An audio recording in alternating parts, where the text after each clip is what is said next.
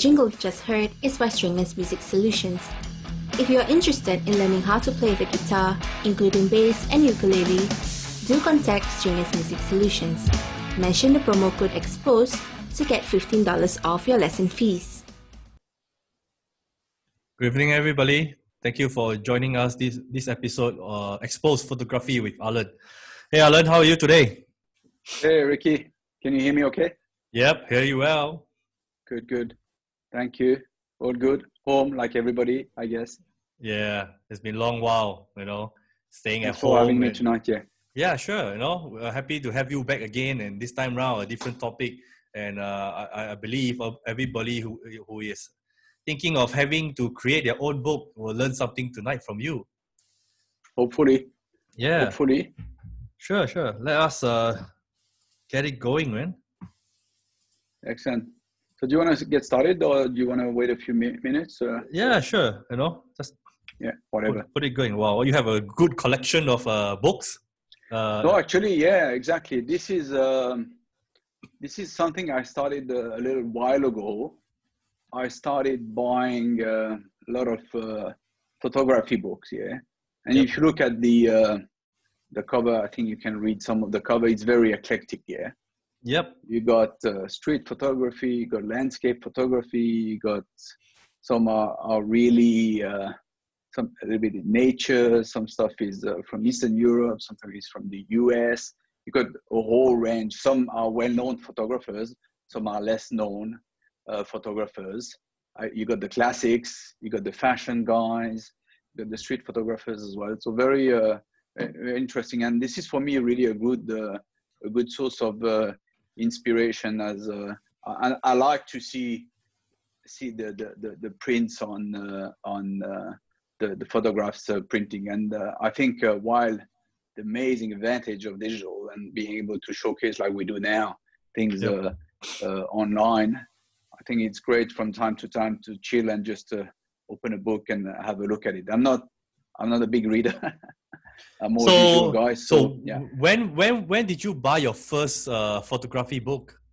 Wow, gee, I cannot. Probably was probably a while back. Actually, I've accelerated since I am in Singapore in the last 10 years. I must admit, but I probably started in Prague in 2002. Okay. This is when I started buying books, and where I started really picking up a bit more street photography, as I had the opportunity to actually do that there quite a lot. So you can see some classics, but also obviously some. So very clear. So I like to be inspired by different style. Mm-hmm. I would not say I have a specific style. I'm not a big landscape photographer, and you'll see very few landscape actually books there. And this is a little bit the reason for the book Silhouette, is that I always like to see people in their surrounding, in the real life. Mm-hmm. I mean, I really have amazing admiration for people who do only landscape, because it requires a lot of patience. You have to ride for the right lights and all the rest. But it's not really my thing. I really like more the spontaneous kind of unpredictable kind of event that happens on the streets or when you travel. Yeah. So the feeling of looking at photos from a physical book beats the experience of looking them through a laptop or iPad or things like that, right? Yes, I think it does, and it does because for two reasons. It's physical, you can touch and feel, and usually they are high quality books. Yeah, they're well printed, so you can see that also the photographer and the designer has put a lot of effort to the presentation, the layout. So it's not just random kind of pictures that you would look at on the gallery on the internet of the photographer. So, and usually there is a theme, either is a person or a place or an event, yeah. And I think that makes it really, really interesting. And what you see is true. What is interesting is to have several books, yeah. Yep. Of Ricky, of the same photographer. So you can see the style a little bit. And it's true, lot of these very well-known masters have a style, whether you like it or not. They have a style. Yeah. Yep. And they are all different. They have a style in the way they like to print, and a lot of these guys were not were not even doing the pictures in digital age. So everything was done in the dark room. So there is a style in black and white, and you can see it consistently through their books, through their photographs, independent of the subject, I would say. And that makes it really very interesting. Yeah. So, Alain, I know you travel quite a bit, for work and leisure and things like that. Do you make an effort to visit a bookstore to look at the books available and sometimes buys it if you see something that caught your eyes? I would say I like to be surprised. Yeah, so I do not make an effort. I'll be very frank with you, to look for books. Especially when I go to Paris, there are a few libraries where they have photo stores, where you can find stuff and you can browse and look. So I do that. Okay. And other cities, I like to be surprised. Yeah, sometimes I bump into an exhibition, then the book is for sale, so I just buy it. Or it's an exhibition of a certain photographer, the book is not available, but then I look online later and I buy it. Yeah. But usually I buy over the internet and get it delivered. Very seldomly in stores. Yeah. Okay, yeah, because sometimes certain books are too big and thick, and it's too heavy to bring it around, especially when you are traveling. Yeah, so some are very heavy. They are easily 3-4 kilos. Yeah, you can see the book from Mapplethorpe or Bouba de Machelier, was a fashion photographer. Yeah, I have some books by from Magnum. It's like 3 inches thick, So exactly. when it get delivered to my house, it's like my wife was thinking, what kind of book did you buy offline? Yeah, actually, I get the same comment at home. Is that how many more books that are you gonna buy? Yeah, just like filling up our how do you call our shelves? Yeah. Yes, correct. So it's good. Yeah. And you can see here what I do as well. You can see the previous picture. Yeah, if you can go back there. Yeah. So you see, I have a little acrylic stand. I got. From yeah. So from time to time, I pick a book and I just open it, lay flat, and some pictures so people can browse, or I can browse. So it's good. Yeah. So it shows some of the artists. Yeah. Yeah. That's cool. All right. So let's talk about your book. So interestingly, as I said, I like to see. It's true, I don't have a printer myself. I don't print pictures. Maybe I should. I do have quite a few pictures hanging on the wall. Most from me, and I bought from some photographers as well. But I like to do on certain occasion books. So I did the one for my eldest son, Victor, when he turned 10 years old. A book about his first 10 years. It was about 46 pictures. And then here, when I was here, so I moved to Singapore in 2010. Yeah, so I did it in 2011. He turned 10 here. And then I did also for in 2015. I thought of publishing some of the best pictures I had made in the year 2015. Interestingly, here the source, Ricky, was Instagram. Oh, okay. So actually, I took the most liked or the most viewed picture, I can't remember, on Instagram, because I thought if I publish on Instagram, I like them. Yeah. Otherwise, I wouldn't. It makes sense. So I said, how to pick it up. So I chose the best pictures. And then and then in 2018, I thought, it would be good to do a little bit to show a little bit broader range of pictures. And it's a very big book. It's about 422 pages, and it's basically all the pictures I really like that I've taken from the beginning until 2017. That's why it's called Until the End of 2017. So it was really an interesting process to curate and select the pictures. Now, it's a good view of the kind of work I've been doing, and the kind of pictures I've been taking. But I feel it's like it's a nice book, but it's like almost too many pictures. So, and you see, this is what. Maybe I'll show you some of the. If you want to go to the. So this is the book I did for Victor. So it was a bit of a personal book, and I've used consistently blurb here. So some of the pictures I've taken, yeah, that was for his 10th birthday. So that's kind of the first book. So some quite personal pictures, some family and stuff, yeah. So wow, different type of pictures, yeah. Cool, So, very cool. So did it with blurb, and then bit more my pictures. So this is a picture I took in London, actually, in 2015. Yeah, exactly. Yeah, it's funny because it was from the double-decker bus. Yeah, there was these guys crossing the road and reminding me. I don't know if you know the Beatles album Abbey Road, where you can see the four guys crossing the street. Yes, correct. Yeah. So I thought, geez, here there are iconic photos. So I thought, okay, I'm gonna have my Beatles moment. Yeah, so I took some pictures, and then I took some of the pictures you see in the book silhouette as well. So yeah, small format, but also very nice. Some friends, but also some traveling, different places. Yeah, exactly. Yeah, and it's square book, so I think it's easy to square book bring around. Yeah, and I'll show a little bit later how it was made, because I did exactly the same process. That's very easy if you have already catalog your picture. And this is the biggie, yeah.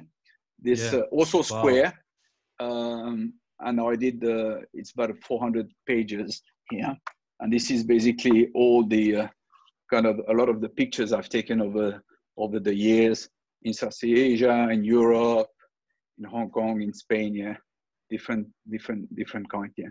So a little bit. Do you still have any of the books that's still in stock with you? No, I don't have stock. Those are my limited editions. Anytime.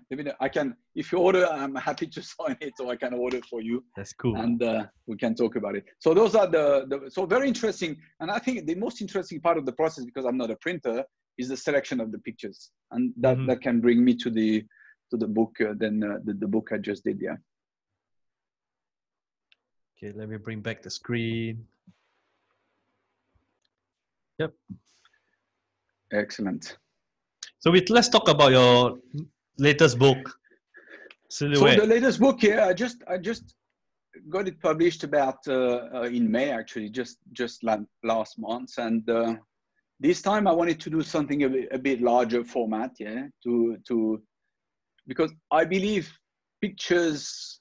If you look at all the books I have, most of them, unless they are kind of like an introduction to a photographer, usually pictures, if they're good, I mean, deserve really to be of good size. That's my personal view. So here it's large, 30 by 30, but actually some of the pictures are double-sided, are in full using the time. So it actually is almost like 45 by 30, yeah. And the big challenge was, I had initially selected 300 photographs, so I was aiming for a very big book.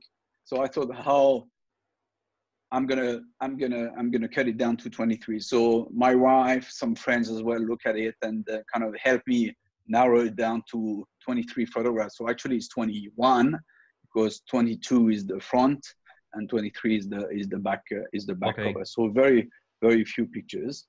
And so the idea was to showcase a little bit the work I've been doing, which is the street photography work, and a little bit of travel as well, and really showing people in their element, yeah. And usually you see why I call it silhouette, because a lot of the pictures are backlit, so usually the characters stand out in front of the scenery or the streets and stuff like that, like on these pictures in Wan Chai in Hong Kong in the mid-90s, yeah. Yep. So this was done, and I'll show it on the next slide, with Adobe Lightroom, who has been my no, let's go back here, yeah, Ricky, yeah. And Blurb plugin. Blurb is the printing company I'm using. And online services, yeah. It's all online, yeah, these days. It's an American company who have actually they have also facilities in Europe, if I'm not wrong, in Holland. But not in Asia, not yet. Yeah. So maybe an opportunity, yeah, Ricky. Yeah. Yeah, definitely. And actually, interesting is that is really a mix. What you see in the book, like this picture, is a scan from a slide. So I was shooting slide and film until probably I started in 1990 with an SLR, and you can see I found a picture on Wikipedia of EOS 650. That was my Wow. first camera. Yeah. Do you still have it? Actually, you know, I regret because I sold it. Yeah. Yeah. I believe we all have this regret moment that we should, after a few years later, we should have kept it, you know, if, you know. Yes, really. I don't know. So I have an EOS 1 now, which I bought a little bit later, which I still have, but I still like that one. Actually, some of the pictures I took, really people are so obsessed by gear and technology that actually, if you look at some of these pictures, were not digital, they were taken with slide or film, I can't remember. And actually, it's really more about the framing, the light, and everything else.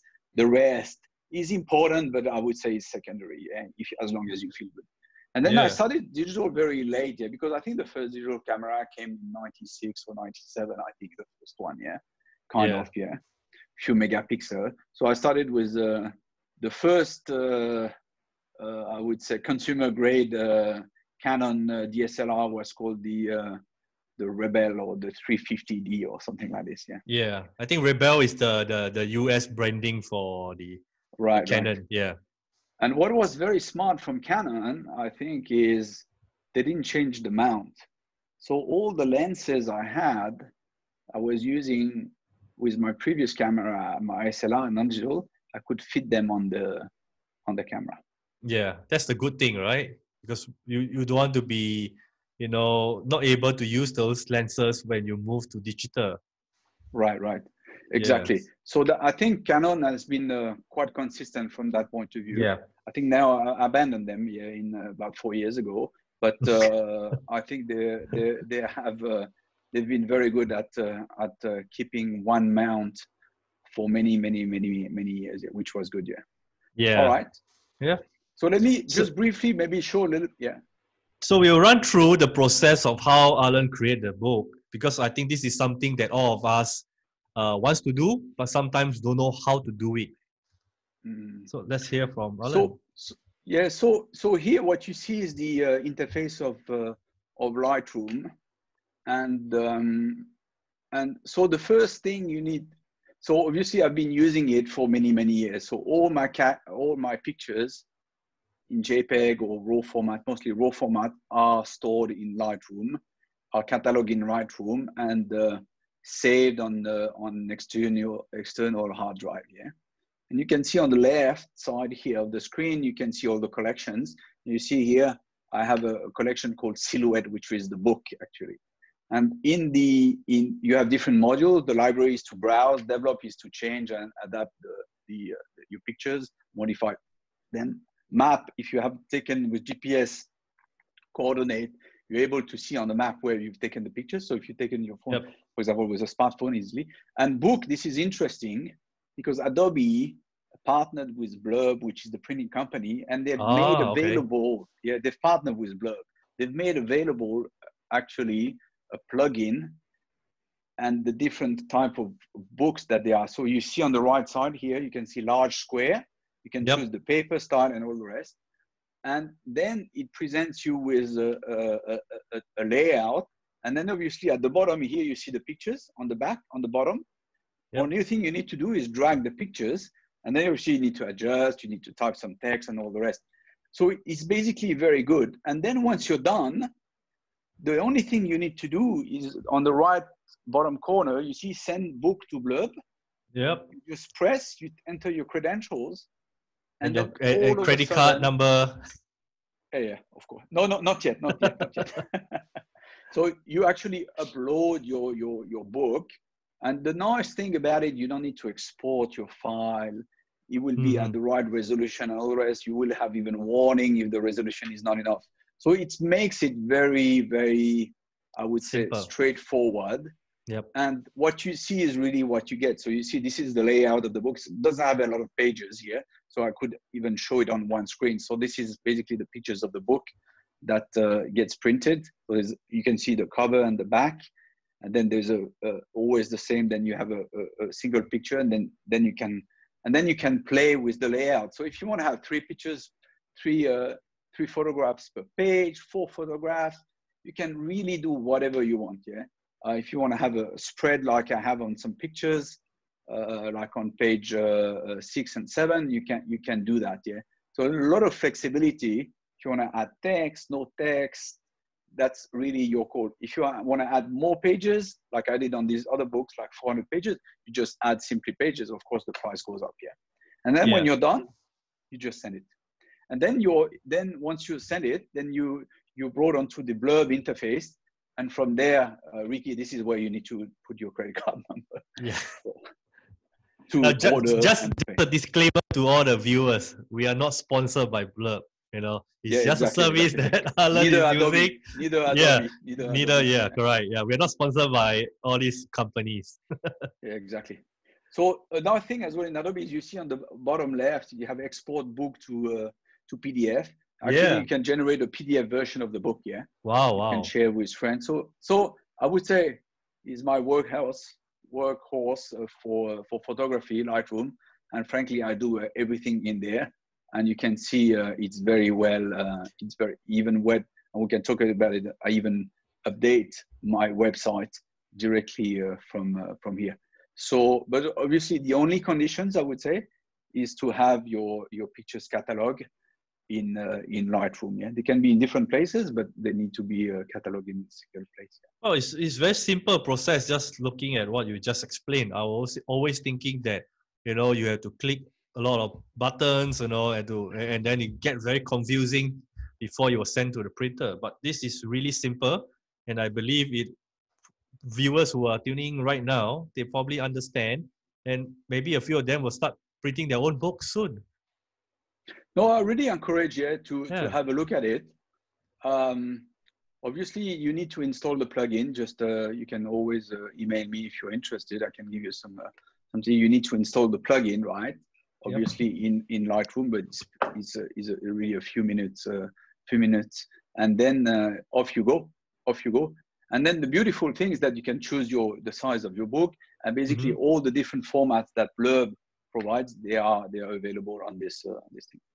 Cool. So really highly recommended, because it's, for me, the process of using a separate tool, then exporting the pictures and learning something different interface is really too steep. And for me, it's a lot of advantages of having something integrated.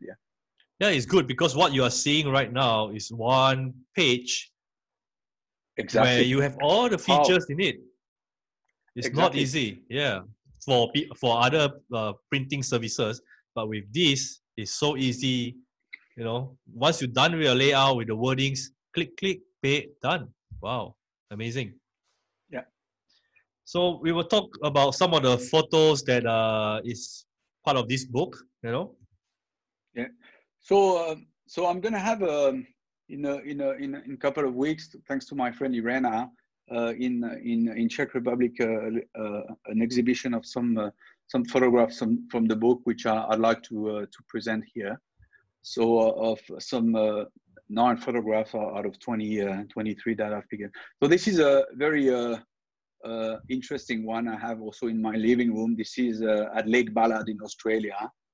And this was a piece of, there are statues like this in this lake. So you need to understand this lake is about 8 hours east of Perth. So it's very far away in the middle of nowhere. Wow. So this is a lake that gets filled when it rains. And the artist, I'm sorry, I forgot his name now. It's really just slipped my mind. Has actually embedded the statues. I think there are 40 or 50 statues. It was commissioned by Perth Art Festival around the whole lake. So you arrive there and you just walk around and you see these statues. So here I was a little bit fortunate because it rained. So there's a bit of water and reflection. So I took these statues. So don't be mistaken, the statues are very small. They look big, but they are very small, because here I was quite low. I was kneeling down. Oh, wow. Yeah. Great perspective. So, don't be fooled. Yeah, if you see the statue in real life, they are not 2 meters high. They are more like maybe a meter. 1.5. Meter 20. Okay. Yeah, exactly. But very interesting. So they are kind of sealed on the ground, and they are all over the place. I mean, you can see in the distance there are some speck like this, and those are statues. So they are all over this lake here. Amazing, and it's really in the middle of nowhere. So I was fortunate to go there last year with the family. We took a trip and we drove there to Lake Ballard, which is in the middle of nowhere. And so it was a very interesting place. Wow, very cool. This is from Hong Kong in December 2017. I was there with the family and my parents as well. And this is in Hong Kong. And I would say this is a classical almost picture of Hong Kong with yes, the grandma pushing her cart. Yes. You don't see those, Ricky, too much in Hong Kong, a little bit. In Singapore, yeah? No, you don't, because the push cart that they use is very unique to Hong Kong. When you look at that the cart that they use, you know, oh, this is Hong Kong. Yeah. In Singapore, you get those cart that is just off the shelf. So the wheels are smaller, you know, it looks very modern. But in Hong Kong, these are lightly custom built by the hardware shops. Yeah. And this is, I think, a good illustration of the kind of photography I really like. Yeah, a lot of contrast, shadow, and light. But always, as you see, some people going about their daily life. And I mean, Hong Kong is a very hard place here to live, very costly. So you need to constantly work. Otherwise, it's very hard to make both ends meet. It's competitive. Very ultra competitive. So here's a good lucky. So this is what I like in photography is the luck. Yeah. So obviously I'm not planning. I'm not staging. So you got to be alert. You got to be looking for things. So that lady was just passing by. I think I took maybe 4 or 5 frames, and that's the one that, of course, it was color, was digital, but I converted into black and white because I think it looks more striking with the curtains closed here behind you. Yeah, the thing with Hong Kong street photography, you know, people are too busy to think, you know, to think what are you doing or who you are, because they're always constantly moving very fast. You should be the one looking out for them because the way they push the cart is like an F1 car, you know, they just go, you know. If you better not get it. You better not be in the way. Yeah. It's true in Hong Kong. Actually, it's a dream. I mean, for me, for street photography, because people really don't. They just go on with their whatever happens to you, whether you're a photographer or not, doesn't matter. Right. Just people just carry on and do their thing, and time they is don't precious. mind. Yeah, and they don't mind you taking the pictures. They see you, of course, and they just who cares? Yeah, let's go on. Yeah. I don't think many other places. So this is an interesting picture. This was taken in Paris between 2 jobs in September 2016. This is actually nearby my friends. It's called Les Friches I forgot the name. It's a place, was a kind of a place that was aimed for reconstruction. And in the summer and the autumn, some people took it over and kind of transformed it into kind of a bit of an arty place where people could go and mingle and have some drinks and stuff in the. So that guy, obviously well built, was restocking with beer. So I took a few shots. I thought it was interesting with the church behind. So this is basically the place, and you see it's very basic. There are a few places where you can sit. It's wooden chips on the ground, but it's very nice place. It's not there anymore. I think it's been transformed into a construction or a park. Okay. Now, but it was a very pleasant place. So a lot of people came after work to chill or just to relax, have a bite or have a drink, have whatever they need to do. And so that guy was just simply restocking. I thought it was interesting shot. So I just cool. Yeah. framed the guy. Yeah. Again, back in Ricky. Yeah, this is in Hong Kong, Kowloon, right? Yeah, Kowloon. Yeah. So for me, typical Hong Kong again, kind of photograph. Yeah, I call it the shadow people because I think that day I was a little bit lucky. There was quite a good alignment of the sun in this. This is an alley between 2 buildings in Kowloon near the Star Ferry actually, and there were a lot of people going back and forth. So maybe I have 10 or 15 frames, but actually that's the one that really comes quite nice in terms of the different shapes and forms. So interesting. Again, as you say, Ricky, people don't mind. Yeah, just go about their life. Of course, you don't stop them for the picture or tell them to correct. That's what I feel in Hong Kong, you know. Just have to take care of yourself. Don't block anybody's way. You just continue taking a photo because everybody is busy. Because time is money and it's very stressful for them to even stop to talk to you. Just go, you know. Maybe in Singapore, people might just stop and ask you, hey, oh, can I know what you are doing and things like that. But certainly not in Hong Kong. So, an interesting view of Hong Kong. I think quite typical of Hong Kong, yeah, and the lots of skyscrapers. So I think it makes very interesting for shadows and interesting contrasts and light. Again, here strong people, silhouette against a light background. The kind of stuff I really like.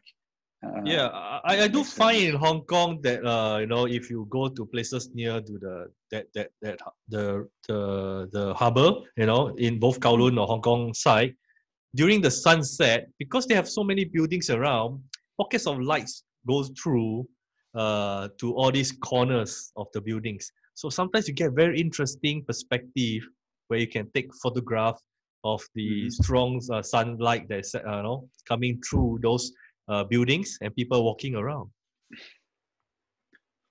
Yeah, so this is what I like in photography. Yeah, just go around, you walk around with your camera. Again, I knew the sun was going down, but I was not planning on taking pictures in that alley. So I was just walking by, and I saw these alignments, so I took the pictures. Yeah. So again, some people have a different style. Some guys know it's a good spot; they would go consistently there and wait for the moment. I don't like it. I prefer to be surprised, and sometimes I'm lucky, sometimes I'm less lucky. Yeah. So this is also another. I mean, not lucky because these guys it was in India, yeah, in Udaipur. We took a 2.5 weeks road trip with the family in Rajasthan, and one of the stop we had in Udaipur, and Udaipur is an interesting, beautiful place. And here you had, as you would see in many places around the world, you would have kids playing in the water, taking advantage to cool off. And here they were simply jumping off the, you see the wall here into the water. So pretty standard scene. You've seen that in many places of the world, but I thought the alignment of the white wall, the contrast of the guy, his legs spread, and the surrounding was interesting. Again, a color picture that I transformed in black and white because I think it helps you focus more on the silhouette on the person. And these kids didn't mind; they didn't see me. Yeah, they don't. Yeah. They're busy with their play. Yeah. And this one, I would say, this is probably one of the pictures I really like the most, and probably something you can't repeat. If you wanted to do it again, I don't think you would do it. So what's interesting was in August '99, I was on a project in Zurich with my wife. We would go to Zermatt for the first time, and it was raining. And in the morning that day, in the places where we stay, the guy said, there is a very strong wind and high pressure coming through Europe. It might be clear tomorrow morning. So I was like, okay, let's see what happens. And at 5 in the morning, I woke up, and then there was the Matterhorn that you see here, the majestic mountain, iconic mountain, was really golden. So I said, let's get up. So we took the first cable car up the mountain, and then we walked up the mountain, and then we went down. But as we went down, since it rained a lot, there was a lot of humidity, so the fog was going up. So the fog was going up very quickly, and then very out of nowhere, almost that guy just passed through, yeah. And then I snapped a picture. I think I really have one or two of that one. Yeah, it was doing on slides. So it was interesting, the contrast of the guy slightly between the shadow and the light, and the fog and the iconic mountain in the background. So again, one of those pictures that you don't plan that make, I think, photography very very interesting and very enriching. Yeah, yeah. Yeah, it looks very mystical because of the fog, and then it's just like the mountains and things like that. It's very, very interesting, beautiful. You know, from even from our viewers, is saying it's beautiful. So this is yeah. I have it also in. I must say, if you go back here, I have it in color as well. So in color is also very nice because it's different because the face of the guy is a little bit orange, warm. The grass is really green, and the white and the blue sky. Yeah. So in color is also very nice, but I thought let's put it in black and white. So this is a picture I really like. And you see, as I said, Ricky, we are so much obsessed about lens and gears and stuff like that. I can't even remember what camera and lens I had there. I just had. So in the end, yeah, maybe there are some imperfections. Could be maybe a bit more this and that. But frankly, in the end, the outcome I think is okay. Yeah. Yeah. So this is interesting. This is a hotel in Bangkok. This is Le Méridien, a French chain. You hear me? Yeah. Yep. Yeah. So they actually Le Méridien, the chain, they ask a very famous American photographer called Ralph Gibson. Don't know if you heard of him. Mm-hmm. He's a fairly artistic guy, yeah. And he did a lot of nudes, but not only. And they commissioned him and they say, this is the lobby, the architect came up with this idea of the lobby. So we'd like to have a transparent pictures of yours printed and kind of put on this picture. So this is, I really like the idea, yeah. So that guy, Ralph Gibson, so I don't know whether he's taking these pictures in Bangkok or whether he was from his stock, but basically they printed large and they glued it in a transparent way to the entrance of the lobby. So that makes it really interesting. So I waited for somebody, was one of the doormen, to come by and take pictures. So I've been there many times. So every time I go to Bangkok, I stay in this hotel. So if you want to take the same picture, very easy. Next time you go to Bangkok, stay in Le Méridien in Bangkok near Pat Pong and so. And you see also very famous, although I can't remember. Sorry for the Thai friends here. The dog outside is a Thai artist, also very well known apparently. I forgot his name, and that is at the entrance of the thing. So, but very iconic lobby of hotel. I thought very well done. Very different from what you can see in other parts of the world, and definitely for me had a striking impact. Yeah, and some pictures of Ralph Gibson, the artist who did this picture, is also in a couple of places in the hotel. So very interesting, and it's still there. It's still there. Wow! After so many years. After so many years, actually, I think it's 4 years, but I think the picture was commissioned in 2010 or 29, 2009 or 2010. So it's been there for a long time. Yeah. And so very interesting. Then you have the breakfast area, which is upstairs, but the ceiling is very high. So actually when you sit and you watch, you can see downwards. So I have many pictures of that lobby. This is one of these because it really fascinates me. I thought it works really well. And in the morning, the light is very strong. So it lights up from the outside like this. So you can really see well the silhouette and it's like a light box, right? You know, looking through a negative or slide. Like this is exactly what it is, but many times bigger in size, you know. So it really captivates people's attention if you just even the first time you visit there. Yeah, you can't miss it. You know, it's very good. I think it's a very interesting idea, you know. Maybe this is something I need to do for the huge glass panel I have in my room.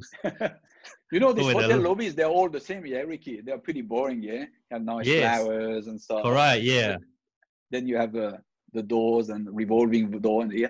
So I thought here was a very nice touch. Yeah, and, a nice change of a standard nice change, look. Exactly, yeah, correct, yeah. this is also a very interesting picture I really like. I took just a little bit less than a year after we arrived in Singapore, went on a trip. We're looking for actually a homestay, and we found actually my wife found a place in Sarawak in Borneo, in a very remote community called Telok Melano, which is at the western tip of Borneo, near the Indonesian border. It's still Malaysia, but it's near the Indonesian border. There's a middle of nowhere. There's kind of this community, Telok Melano, and there's only one thing. There's this pier where you arrive, and then there's a beautiful national park next to it. You can go by boat, and that's pretty much it. And they grow rubber trees. They grow palm trees.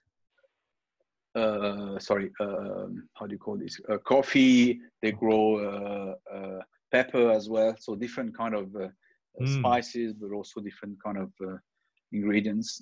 So these guys was just watching some kids playing football here on the beach, so I had quite a wide open lens here. So it made for a nice picture. This is a picture I have also in my bedroom in a very large format. So I thought it would be good to put in the book. So it's a wide spread on the book. It's like 45 centimeters by 30. So quite nice. This is one of those pictures that really deserves to be very printed, big. Very large. It's amazing, right? How sometimes you look at a certain photo, it brings back really good memories of the location. And when we talk about it, you can still, give a lot of details about the place and things like that. It's amazing. Yeah. Just and interesting is that yeah. Since I published this picture, I usually I mentioned sometimes some people do reach out. Yeah, say, "Oh, I saw your picture. I want to go there to this homestay." Is it really a homestay? yeah. It's a homestay, but very basic. Trust me. No hotel. Yeah. So no brand. Don't expect a luxury vacation, because it's definitely, you're not going for this anyway. But this is what people live with, and they seem to be pretty content here. Yeah. Okay, and this is one of the this is the cover actually of the book that was taken in Wan Chai in the mid 90s. I moved to Hong Kong in 95. So, and frankly, I don't remember whether I took this picture in 95 or 96 or 97. I forgot. It was around the mid 90s. So I would say it's very typical of Hong Kong street. You can see the double-decker bus, the tramway, the busy street, the neon light. So very, again, late afternoon, and slide. This is, I think the look and feel is very nice, and this is something I've tried, Ricky, to find in digital, which is a little bit hard to be frank, because it's too sharp or too something. The contrast you get with slides, I must say, even scanned, is somewhat different. So I don't know whether it's nostalgia or whether it's my memories that are changing. But there is a look and feel, I must say, in slides and film that I don't think we'll get back into digital, despite all the filters and this and that. Yeah, but, because it's a personal opinion. Yeah, I mean, I shoot slides before, and it's one of, I would say, depending on the type of slides you shoot, is sometimes kind of difficult to shoot certain slides, because slides usually is available like ISO 50, the modern term, ASA 50 back then, or 100.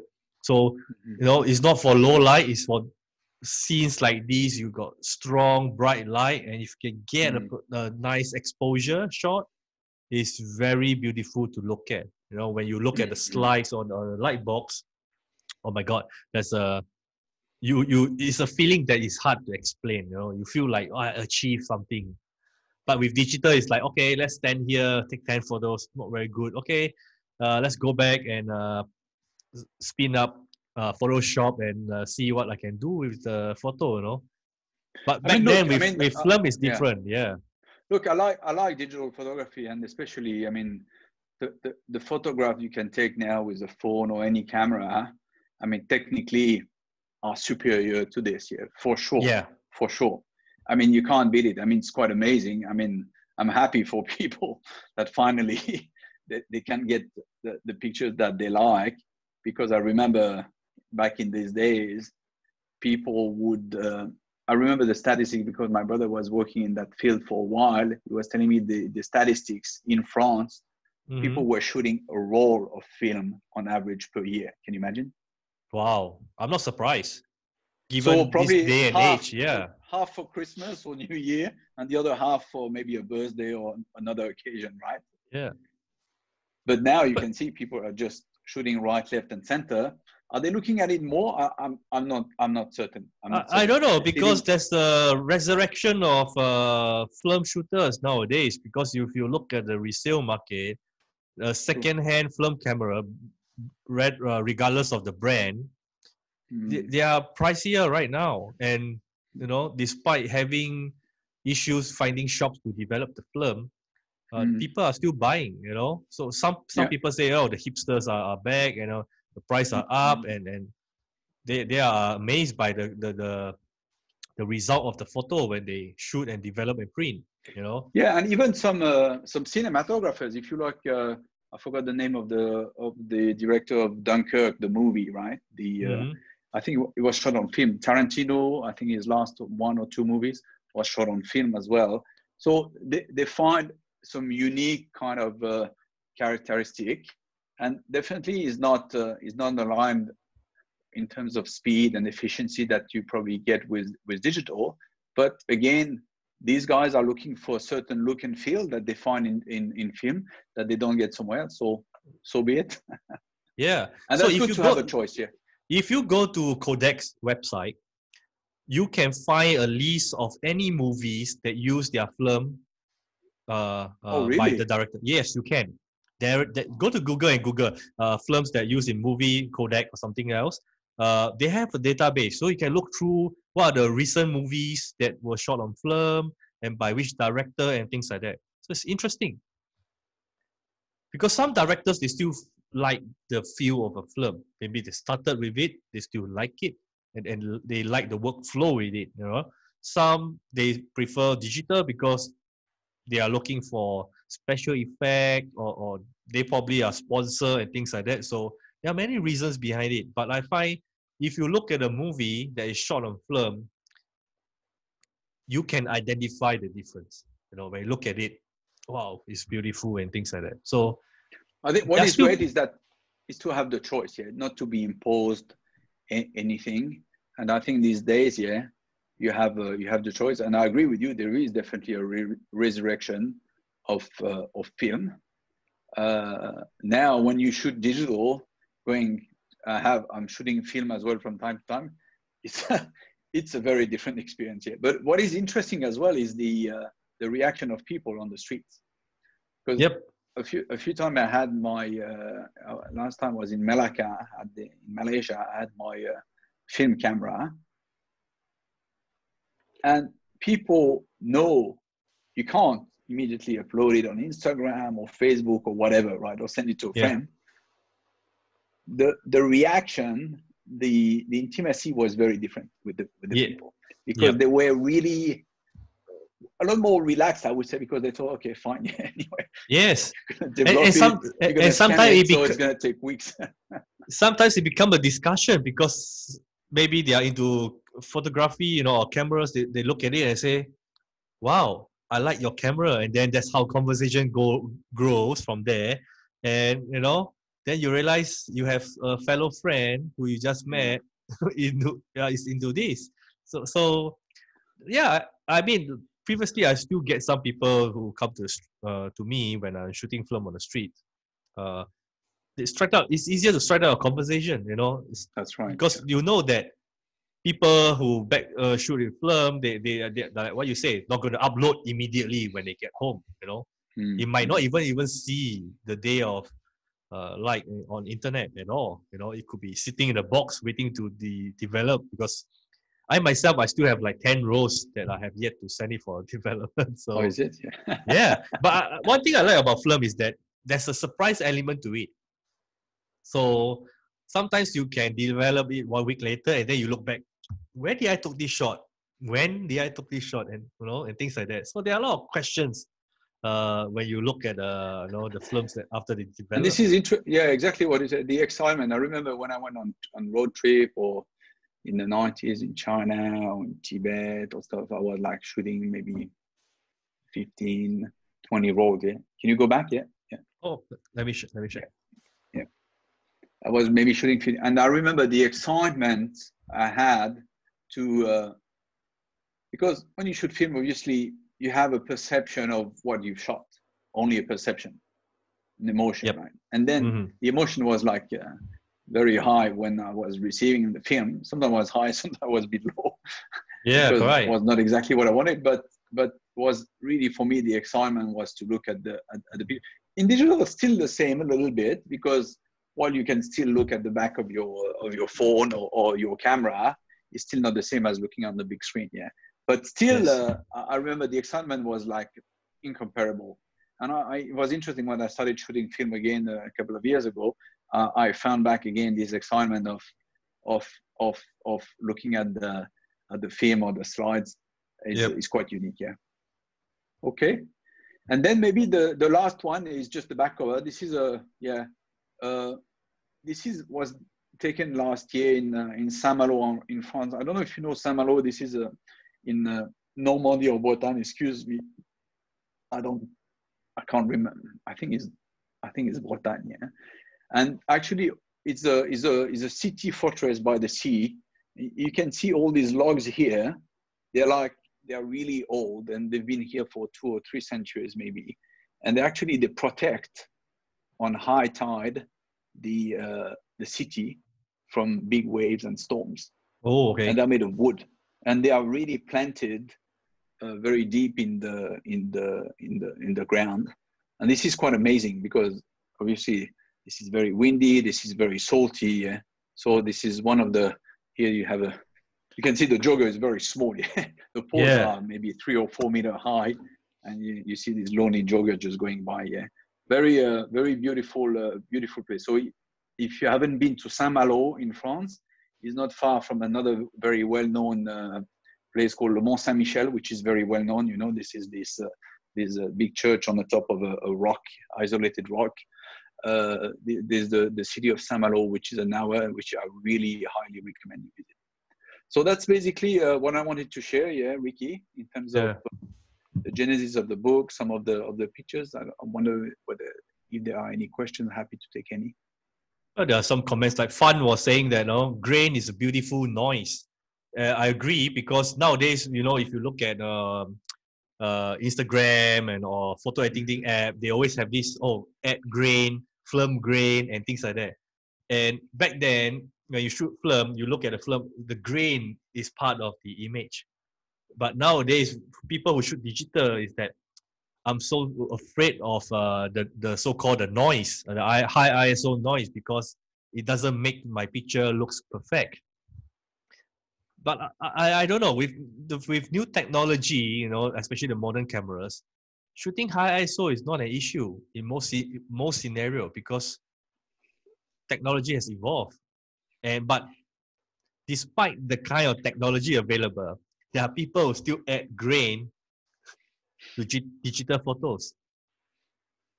In the end, right? I mean, whatever you use, the outcome is what is important. I mean, you look at what people were doing in the dark room, by masking and stuff. I mean, it's basically the same thing that you do now in Photoshop. I think was a lot more difficult back then. Yes, definitely, yeah. A lot more difficult, had required a lot of trades and skills and experience. But in the end, the outcome comes, right?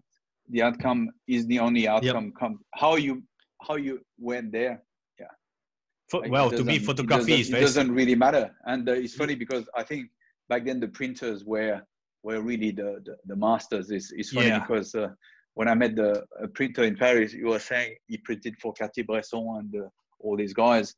And between them, they say, oh, 80% of the picture is the printer. 20% is the photographer. It is, yeah, because back then. But in public, they say, oh, okay, it's 50-50. Trade secret. Actually, it's quite admirable to actually be able consistently to do the same. And this printer was saying you should have seen the negatives of Cartier-Bresson, Caudelcar, these guys. Overexposed or underexposed, not sharp, was really to work with these negatives was really hard. Yeah. So. Yeah. The thing is, back then we have to be very mindful that back then technology isn't there. So everything that people has taken using that camera during that era, is mainly trial and error, right? Because you might not have what we have right now, a proper light meter, higher it is true. ASA film and things like that. Yeah. So yeah, I agree. It also partly depending on the skill of the printer, right? Because they are the ones who get it nicely exposed and things like that. But I think all these guys have one thing in common beside the talent. They were curious, for sure. If you look at any of these photographers, whether they are war photographers, they were street photographers, they were curious to show, to explore the world and bring back their experience and show it to the rest of the. So I think that was really the power of photography. And I've been subscribing to National Geographic for 20 years now, and I remember they reprinted some of one of the early explorer of Tibet was Joseph Roch. Went to Yunnan as well. It was amazing actually, because at that time was in 1910 or 1915. Was a glass plate, and people are looking for these photographs because not many people glass plates right, carried on mules, and they would break because it's glass. So these guys had really were very determined and very motivated to bring something relevant, to carry so much gear and stuff like that. Anyway, we have a question. Moving on. So the question from Fan is that how long does it take you to decide to do this book? And is there any plan to do another book after this one? Well, there's currently no plan. So it took me actually, when I decided to do the book, I think in 2 weeks it was done. Yeah. Wow, I think the hardest the hardest part is not to do the book. The book is pretty easy. The hardest part is to select the pictures. Yeah. So I had a first selection, then I change it and all the rest. Yeah. And now, as I said, I'm going to do an exhibition in Czech Republic with my friend. So we selected 9 pictures from the book, which are the 9 I just showed you now. And then they will be printed in large format and displayed. Yeah. So and with the book. So yeah, no plans. What I'm doing now is I'm doing a few series. And I don't know if you look at my website, you go to my website, mini-series, it's food, bicycles, trains and tramways. What I've done, actually, I've done exactly the same thing I had with the book. Initially, there were like 200 or 300 pictures.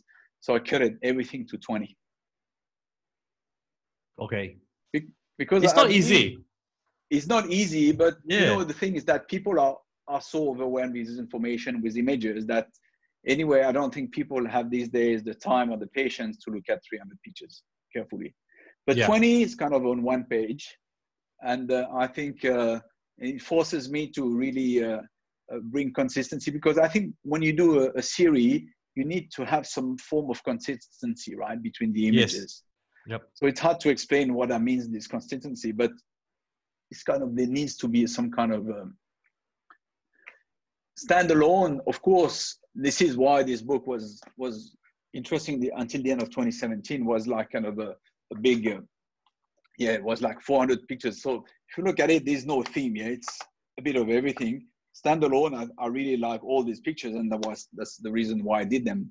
But frankly, I believe it's probably better to select few and maybe around the theme. So to answer final question, yeah, maybe I'll do another one, but will be again on a theme and very few pictures, 20, 30 maximum. Yeah. And all these photos is self-created by yourself.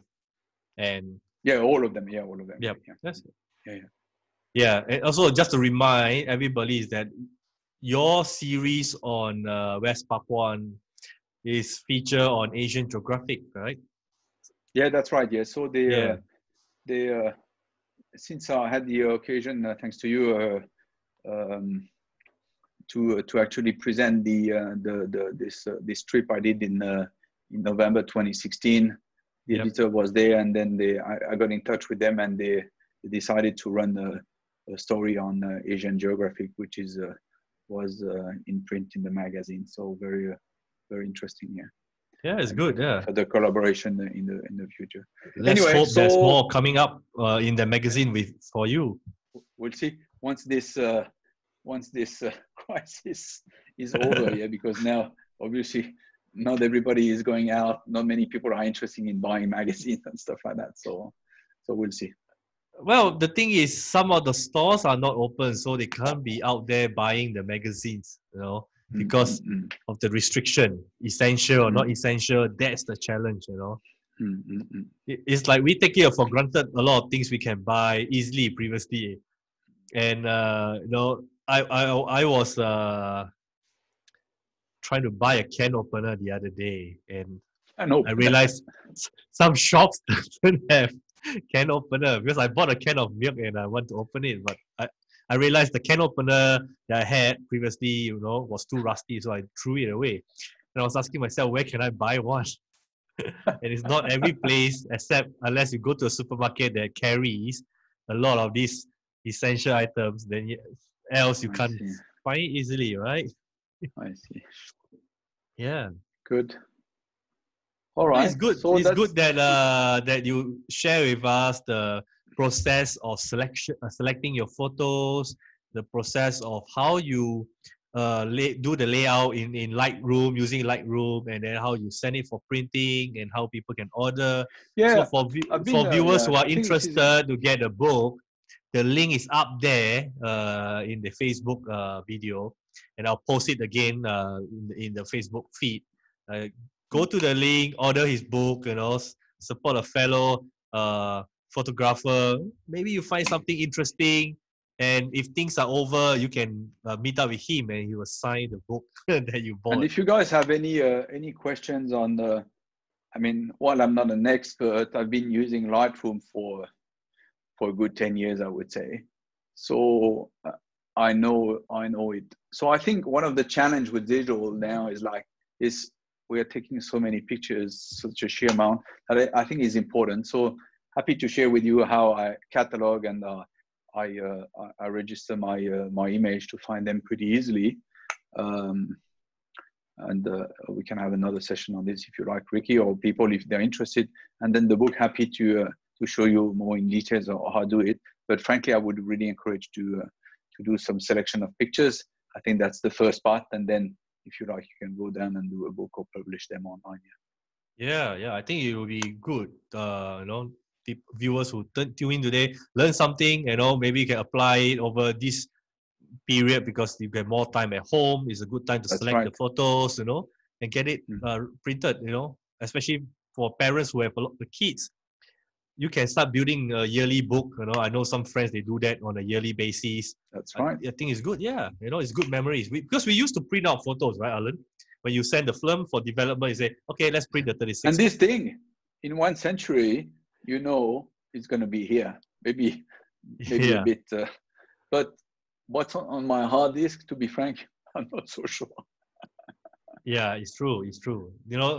Digital media for storage is, you only have so many years. It's not easy to keep them going for 50, 100 years. It goes very quickly because I have kind of almost 250,000 pictures, right? Photographs, Yeah.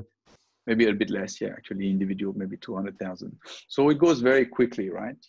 Yep. And but if you're interested and passionate about it, I think it's time well spent. Yeah. Okay. So if any one of you watching right now have any questions, reach out to Alain. You know, his Instagram handle is there. You know, reach out to him, drop him a message, follow him. You know, you can see a lot of image. I see him posting, you know, on a regular basis, a lot of nice Almost photos. every day, yeah. I post Just follow him, you know, and he will follow you back for sure. You know, keep it coming, keep your question coming, approach him, you know, and to everybody, stay safe. Thank you for tuning in. We will have more program next week. I'll post it next couple of days. We have many talks over the next couple of weeks. You know, in fact, one every Saturday per week and things like that. Yeah. Thanks, Ricky, again. Yeah. Thank you. Yeah. Thank you. Take care. Thank you, guys. Yeah. Thank you. This session is brought to you by Photosphere. Photosphere is the official distributor for brands like Leo Photo, Asian Y, Haida, and many more. Do visit photospheresg.com for more details.